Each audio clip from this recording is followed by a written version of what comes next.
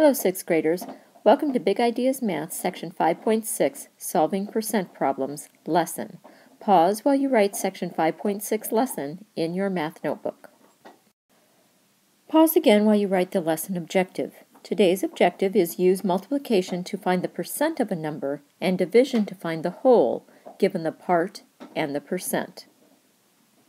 Today we'll be starting on page 226 in your math textbook.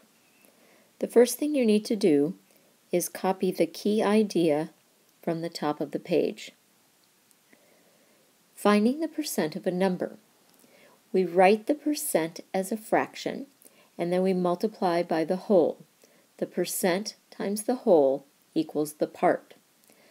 So in numbers, that looks like this example. 20% of 60 is 12. So 20% can be written as a fraction, 1/5. Remember that of is times, and 60 is the whole number, and that equals 12. So here's a model to show you how that looks. Now let's start on example 1. Finding the percent of a number.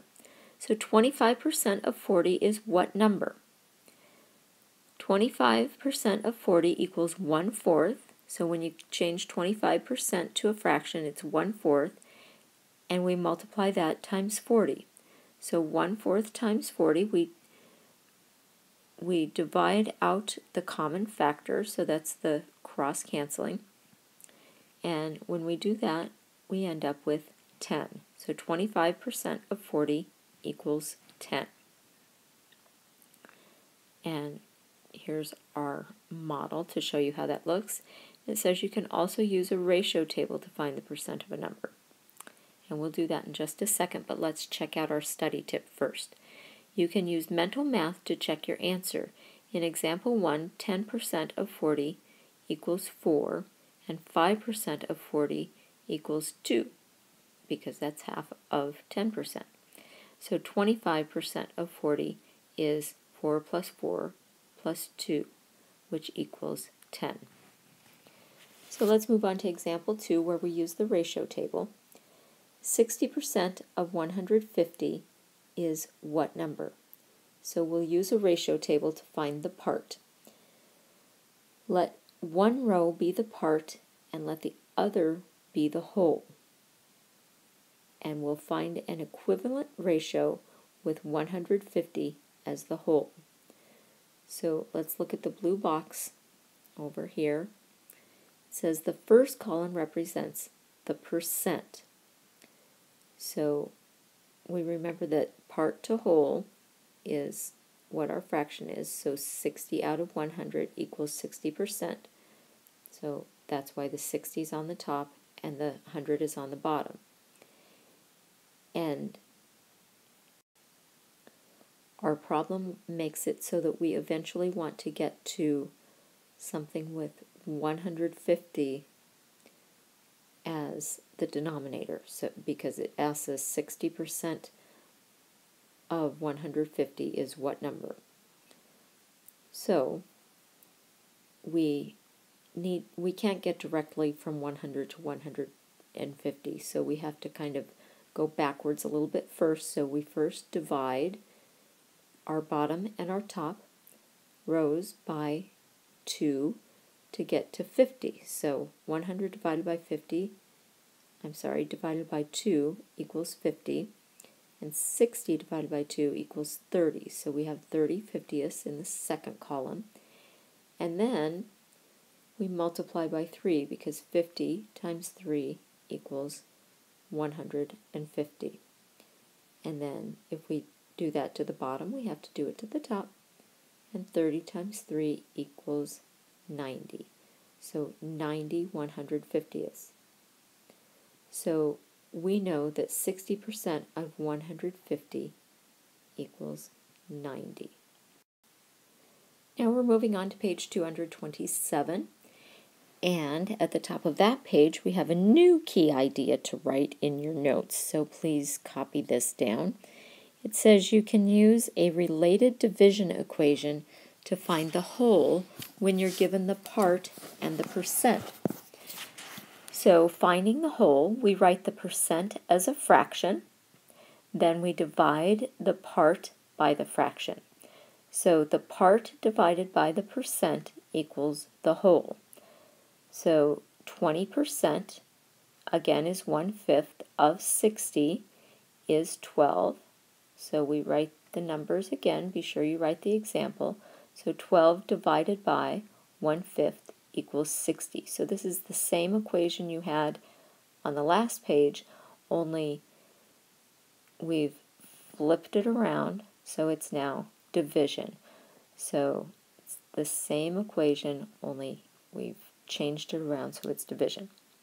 So be sure you write this whole thing that's in this little box into your notes.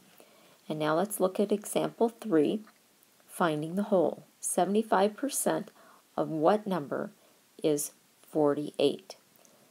So 48 divided by 75% equals 48 divided by 3/4. So we wrote the percent as a fraction and we divided.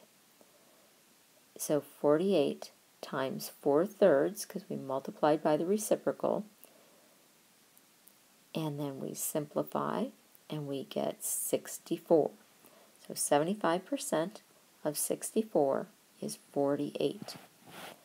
Example 4, we're going to find the whole using a ratio table. 120% of what number is 72? We use a ratio table to find the whole, and we find an equivalent ratio with 72 as the part. So the first column is the part and the whole, 120 over 100, and we can't get directly from 100 to 60, so we go from 100 to 5, and we divide by 20. So we divide the numerator and the denominator by 20. So we end up with 6/5, or 6 over 5 in our next column.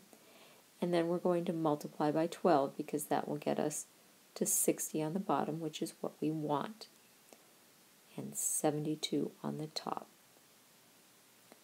So 120% of 60 is 72.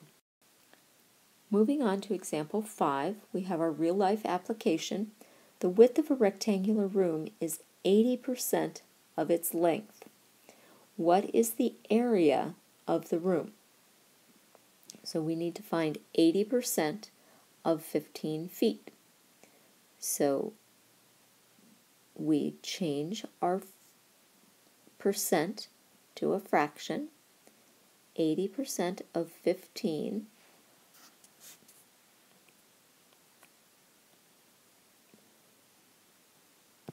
equals 4/5 times 15, and we do some cross-canceling, and we end up with a width of 12 feet.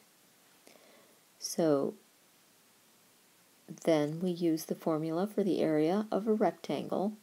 Area is length times width, so 15 times 12 equals 180 square feet. And example 6, another real-life application. You win an online auction for concert tickets. Your winning bid is 60% of your maximum bid. How much more were you willing to pay for the tickets than you actually paid? So it says that your winning bid was $125, and that's kind of hard to see on here, so I will write it. And it says your maximum bid is the whole, and your winning bid is the part. So whole and part. Find your maximum bid by dividing the part by the percent. So 120, that's the part, divided by 60 equals 120 divided by 3/5. Divide the part by the percent. So 120 times 5/3, multiplying by the reciprocal, because that's how we divide fractions, equals 200.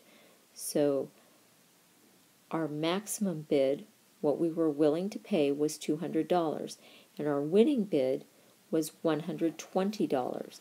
So we were willing to pay $200 minus $120, so $80 more for the tickets than what we actually paid. So the correct answer was B.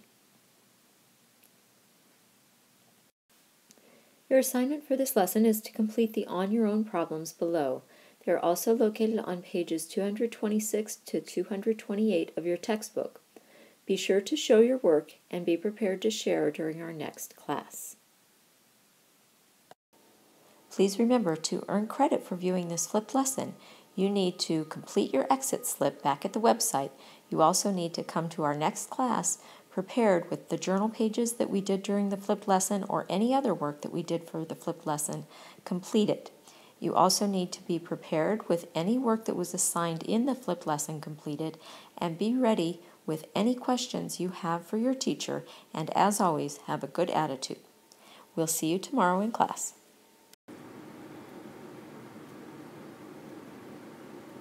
Remember to earn credit for viewing this flipped lesson.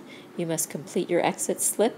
You must come to our next class prepared with your journal pages or any other work that we did during the flipped lesson completed, and you need to be prepared with any work that was assigned during the flipped lesson completed. Be prepared with any questions you have about the content of the flipped lesson and a good attitude. We'll see you in class tomorrow.